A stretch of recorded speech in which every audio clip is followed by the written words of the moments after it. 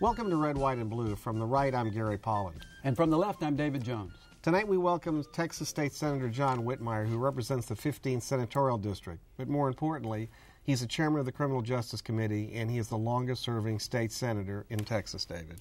Very impressive. And he happens to be my senator. At least I think so. And I actually think he claims to be a long-term friend of yours, maybe going back 25 years. Well, I don't know. I was pushing him too hard. Okay, we'll go that far. But you do still represent my 43rd Street, do you Garden not? Oaks, that's where you live. Ah, good. 43rd and Shepherd. He forgot where he lives, Senator. Yeah. And that's why John keeps getting elected, because he knows where everybody lives, you know? I mean, he knows the neighborhoods. I try hard. Okay. Everything changed September the 11th, 2001, or so they tell us. Your take on how things changed in Texas. We do know that there were certain things called monstrous lies that happened after 9/11. Let him answer instead of editorialize. No, here's the deal. Iraq was not true. Tax cuts didn't bring jobs, and we got a lot of debt. Now we have another Texas governor who wants to be president. How does that factor in? Well, what factors in is I'm a state senator, so I can't speak to the national concerns, although as an American citizen we all are involved. And most directly, border security along the Texas-Mexico border became a focal point.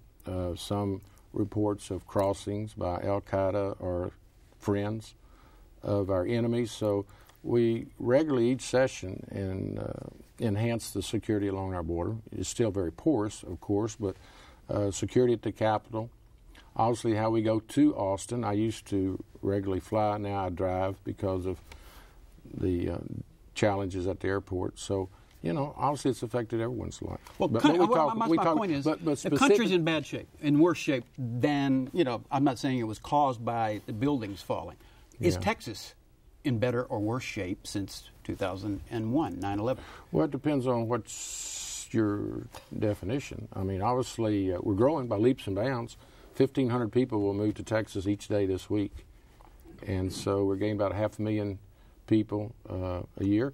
I think we have some real challenges that we're not addressing. Public education, dropout rate is way too high. Uninsured children. Health care is not available to many, so I can go through there's a whole list. The cost of higher ed. So I don't know that this is related to 9/11. I want to go back to 9/11. I want to talk about the tone of politics, because you've been involved in politics for a long time, Senator. That's why you're the longest-serving senator. Has it changed since 9/11? Is it better, the tone better, able to work across the aisle better, or are things as they always were, or have they gotten worse? The item that I can mostly direct, in my belief, to 9/11 would be the hateful tone towards immigrants that is perpetrated in Austin. Sanctuary city legislation this year, voter ID.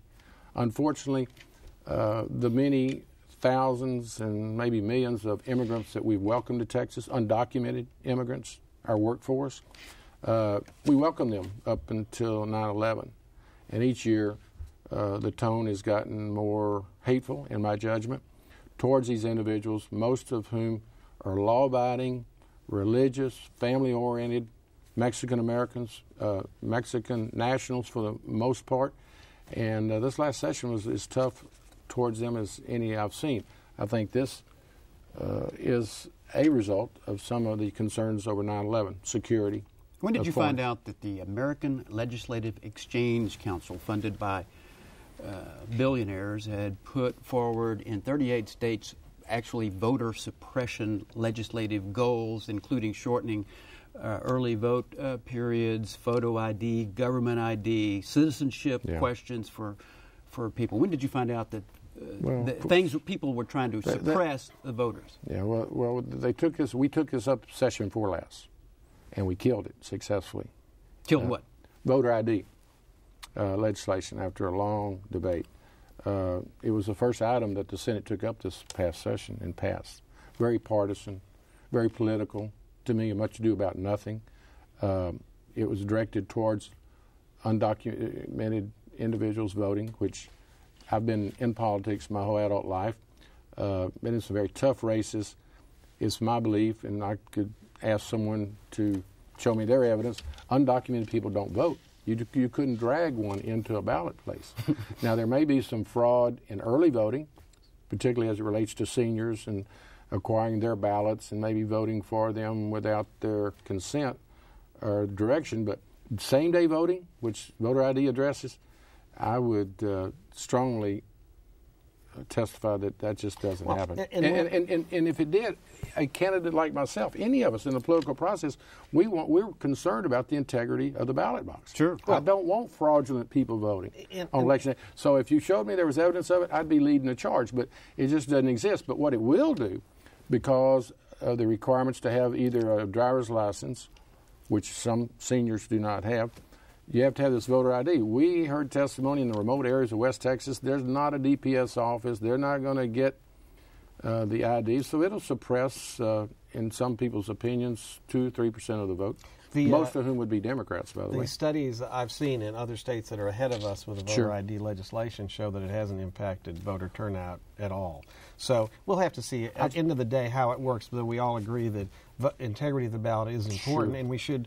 And if we're going to require an ID, obviously we should make it as easy as possible for citizens to get an ID that they can use to go vote. But I'll dare either one of you get up and go out to the Gessner I-10 DPS office right now where it takes 4 hours to get a driver's license. So if you want a voter ID and you go to that office or the Tacoma 290, people are not going to wait 3 and 4 hours. Now, are there large numbers of people that don't have a driver's license? Yeah, I would suggest senior citizens. My mother never drove. She voted till she was 86. Early voting would allow her to participate. But if you got to have a voter ID and first of all, we still make it real difficult to vote. You got to register 30 days before the election. Now, what's that all about? Particularly now, and I challenge my Republican colleagues, if you got to have this voter ID now to really authorize and document who you are, why wouldn't we have same-day voting? Just get up and say, I'm interested in this race. It's the candidate. You got an ID to show you live in Texas? You got an ID, go down and vote. But they don't want too many people to participate. More legislative talk here. Now, didn't the Senate suspend the 2/3 rule in order for that to pass? And wasn't there another suspension of that Mr. Dewhurst, the Lieutenant Governor, engineered? And we now know that he'd like to be a senator and be nominated in a Tea Party primary. When did you know Republican primary? When did you know that you were sort of the victim of Mr. Dewhurst's politics? Well, it became very apparent the first day. Steve Ogden, who was selected as our president pro temp, an honorary position, in his acceptance speech first day asked us to leave politics at the door, address the business tax, and work on the budget. And as soon as he got through speaking, it became very political. It became very obvious to most of us that the lieutenant governor was running for the U.S. Senate, and of course Governor Perry was going to be running for president. And you could tell that by the partisan tone of the issues. And the first thing was to suspend the 2/3 rule to take out voter ID. Well, and it passed pretty quickly along party lines. And then we went into the special in June, and we had no 2/3 for a number of issues, Sanctuary City being one of them. But there is no 2/3 rule per se. It's just something the Senate has traditionally adopted in order to have business go before the floor. You had to show significant broad-based support. That's the whole theory behind why you've done it. But it's not like a rule, but it's a bill you pass, and then you have to suspend rules. Isn't that what we're talking about? Sure. Let's talk. I want to talk about. I could spend the rest of the show telling you the advantages of the 2/3 rule for Republicans as well as Democrats, rural, urban members, you name it. Or when the Democrats were in the majority. Sure. And I understand that. But let's talk about... It protects the rural guys from the urban guys running over them, I would suggest. It also protects them from making tough votes, too. But for sure. You talked about Lieutenant Governor Dewhurst. Sure. Running for the U.S. Senate. We got Rick Perry running for president. Sure. Let's talk about the politics of all this, because it's really quite fascinating, at least I think to David and I, and maybe to our viewers.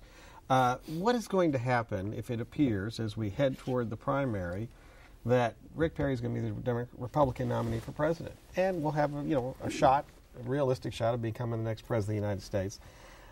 Does Dewhurst then decide, gee, I could just sit back and wait, and there's a 50-50 shot, I'll be governor, and I don't have to get any votes at all? Well, I wouldn't speak for David Dewhurst, but I do know he has that option. I mean, he's running and will, in my judgment, be elected to the U.S. Senate. I think Perry certainly has an opportunity to be the nominee for his party. You're one of two choices. If he was chosen as president, Dewhurst could go on to the U.S. Senate or I've heard suggested that he might say, well, that's too large a talent loss in the legislature, so he might decide to be governor. So conceivably, though, if Dewhurst goes on to the U.S. Senate, Perry's elected president, the 16 senators is all it would require. The 31 senator body would select the governor for the next 2 years from among our body, and then, of course, lieutenant governor. So we could be talking to Governor Whitmire here. For all we know. It's going to be a Republican. I promise. I don't know who it'll be, but I promise you it'll be a Republican. If you look what happened in the state house, originally when Strauss gets elected, it was a coalition of Republicans and Democrats that elected him. There's no reason why, if there's division among Republicans, that a coalition of Republicans and Democrats pick the governor. That could happen. I would strongly suggest that. So are you a candidate?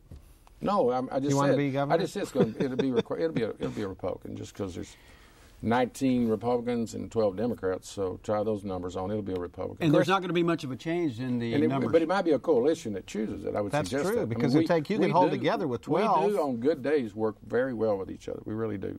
You get the partisan issues out of the way, and the Senate is still a very well and deliberative conducted body. And did you not have a successful session as criminal justice chair? I saw three things that you tell me whether you're prouder of others, where we have lineup policies that the police and sheriff's department are supposed to implement to protect against false or phony or bad identifications. We have the preservation of biological material to make sure that we don't execute the innocent, although Mr. Perry is probably willing to do that to be president. And we've defunded some prisons in order to, save money. Anything else you'd like to brag about? Well, merger of TYC, Texas Youth Commission, and the Juvenile Probation Departments. 6 years ago, we had 5,000 youth locked up in youth prisons, essentially, around the state. It's down to 1,400 now. We've demonstrated that if you place money with local probation departments, they don't have to send these kids off to remote areas that come back often worse than the ones we sent there. So that was a huge accomplishment. Well, Senator, is that something we can look at in terms of the prison system? Because we spend a whole lot of money in our prison system, and of course at one point, and from your career, some of your colleagues had an attitude, we just need to keep building prisons forever. Well, you're absolutely right, but we turned that corner about 6 years ago when we needed 3 additional prisons, and Jerry Madden, representative from Plano, and I teamed up and convinced the budget writers to allow us to have treatment beds. So instead of the 3 new prisons, we created 6,000 treatment beds, some at the front end as alternatives to incarceration, some in institute therapy treatment inside, created the first 500-bed DWI facility up in Henderson, Texas, and then on the parole side of it, return to custody. Right across from Minute Maid Park, there's 400 parolees that in the past would have been sent back to prison for technical violations. Now they go there for up to 90 days. So that has allowed us, and you say what I focused on this session was the budget, which the budget was what we focused on because we went there with $25 billion shortfall. But we actually are closing, first time in Texas history, the central unit at Sugar Land. It'll be the first time we've closed a prison. So that's significant that we still have 158,000 inmates locked up this afternoon, 111 locations, but we have it's not growing. That's the good news. And at no risk to public safety. We're safer than we have been in the past. Violent offenders are very long, meaningful sentences, but the young, low-level, nonviolent offenders are in more treatment facilities and locked down. When we came out of the session, many people told us we were able to preserve the rainy day fund for another day. There were some who said, let's spend it now. Sure. My question is, have we punted enough spending into the next biennium that the rainy day fund savings is really illusory? The leadership, I voted against the budget just because of the serious cuts to public education, health care, higher education, parks and wildlife. Yeah, we're already being told we'll have at least a $10 billion deficit when we show up at the next session. There's $6 billion left in the rainy day fund, but most of it has already been committed to Medicaid expenditures and now even public education. So we will go into the session broke and with a shortfall. And of course, you got to find new revenue or make more cuts. And I think the cuts that we made this session are going to really harm the average Texan much more than he and she realizes. Do you think our revenue plan or how we raise money in the state is outmoded and ineffective? I saw where my colleague Dan Patrick was in the paper today proposing raising the sales tax 2 cents. For public education. Which I disagree with, but at least it shows some progress that he and hopefully other members will acknowledge we are got a broken tax system and that we are not meeting our obligations. If you had your choice and you could, if you were in charge, I'd put everything on the table. I'd put everything on the table and let the public have the knowledge that you could replace it with either a combination of sales tax. The legislature, I voted against this a few years ago when we passed the business, essentially a corporate income tax that unfortunately, though, you pay it whether you're making any money or not. Right. I think all forms of taxes ought to be put on the table and come up with a package that would give tax relief, certainly get away from school property taxes. We're already at the point where you can't afford to own a home or a business for school property taxes. But John Sharp studied all this for Perry. They did not put any personal income tax on the table, and essentially they came up with a broken business tax, which is not even meeting its obligations that we committed it towards. So, my biggest concern as a state senator right now is we're not planning for the future. We're reacting. We're kicking the can down the road. And we need a diverse group of business and civic and labor leaders to sit down and tell us where we need to be and what it's going to take to be sound 5, 10, and 20 years from now. How could you do this with the current way that we organize our politics, with all these elected officials, 5 or 6, statewide, and all of them needing, millions of dollars in order to run for office. And we've got Rick Perry, who is an emerging technology fund where he hands out millions in return for millions. How do you crack that? It's tough. I got elected in 1972 by knocking doors. So did Kay Bailey Hutchison and Gene Green, Mickey Leland, Ben Rest. The whole single member district concept was we would go knock doors in our own respective neighborhoods and get elected. I remember who has signs and who had coffees for me. There's a young lady out of Plano, Texas, a freshman Republican, came to my office to talk about criminal justice, and I got to asking her, how did you get elected? Well, I'm an attorney. I was a former DA in Plano. And I said, how much did you spend on your race? $1.2 million. State rep. I said, how much of it was your money? $1,000.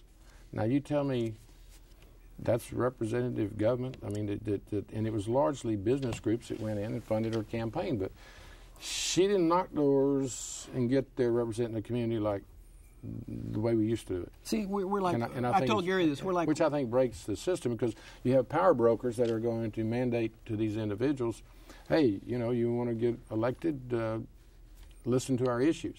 And they may not always be the issues that's in the best interest of the public. We're going to have an economy the size of Russia. They take care of about 100 million people on the same size economy. We can't take care of 25 million. Well, we're not a broke state. We got a broke tax system, but our needs and demands. The fires in Bastrop going on right now. We cut the Forest Service fire suppression $30 million last session. I guess we've already spent that money. No, they're begging for money up in Bastrop for the volunteer fire department expenses and equipment. You want to make government insignificant. Or inconsequential. Inconsequential. Yes. Well, they need some government in Bastrop this afternoon. Well, to help them with their emergency. When people talk about Social Security as Ponzi schemes, that doesn't help anybody get an understanding that government can do anything when the leader who wants to be a leader of Gary's party says that something we've had for 70 years is a monstrous lie. How do people have confidence in government? He is leading in the polls in his primary, so but he doesn't have a majority. And it's interesting, I'm sure you noted, he was called out by Karl Rove and Vice President Dick Cheney on that issue. So obviously, it's not going to be an easy road to the nomination. He's a long ways from the White House. Would you advise Obama to come to Texas, or do you hope, given you're on the ballot, that he stays away? No, I'm not worried whether he comes here or not. And as regards to my politics, it probably would not be the best use of his time. Would you not suggest, based on his polling data and his past performances in Texas? I'd probably spend it in Colorado and Florida and some of the purple states. What colors? What would you place them? Bluish red. White states. That's right. I wanted to ask you, as the dean of the Texas Senate, what keeps you up at night worrying about Texas's future? Knowing that there are a lot of people that need state services that are not getting them. So that, particularly as it relates to health care, the fact that we're cutting public education funding, not preparing for growth, and also the infrastructure. I mean, just travel any of our highways. We're maxed out. How did we end up there? And what we did to build additional highways in the next 2 years, we bonded. We, the legislature, the Republican majority, bonded $3 billion for future highway construction. Is that deficit spending? That's definitely deficit. So what keeps me up is I have a place at the table. I'm on finance, and I just see so many unmet needs. And it'd be one thing if it was just a snapshot of where we are now, and we could work to make it better and address it as we go forward. It's growing. The needs are growing, and we're not addressing it. And so a columnist that literally does. Columnist Bill King it was in the Chronicle this week, says that the Republican Party is making a serious mistake in turning their backs on Hispanic populations, and that's another thing that keeps me up is the treatment of people that come to my office in the Heights, how their families are being divided because of the immigration policies of this country. And I'm so disappointed that the Obama administration didn't address that as soon as they got there. And they had a majority. They could have done used most of their capital on health care, which was important. But I just see the hateful division of families. I mean, mothers being in a detention center out near Bush Airport because she turned left wrongly, and she's got kids here. You know what people don't understand? When they come to the workplace and arrest these folks for not being citizens, who picks up their kids at school?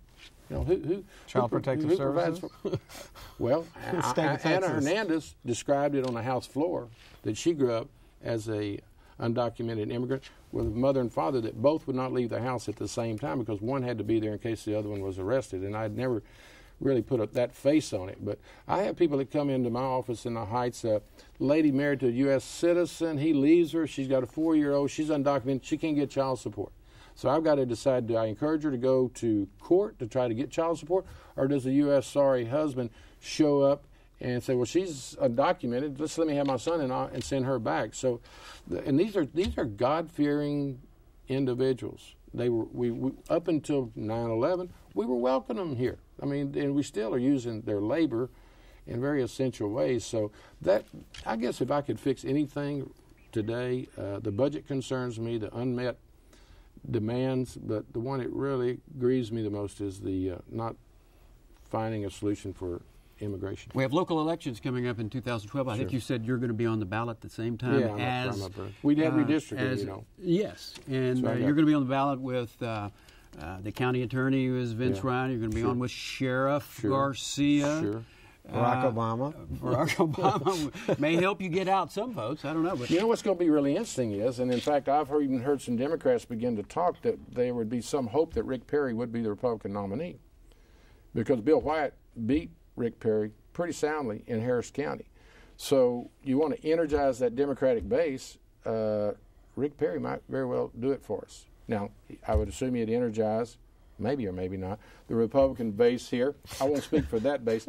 But if Perry was a nominee, it would be a real free-for-all in Harris County and could actually enhance the Democrats' chances. Now, I think that we'll see. Maybe they know him too well, David. Yeah, I don't know. Now, I understand. Our governor got 39% of the vote when he ran for re-election 4 years ago. I remember.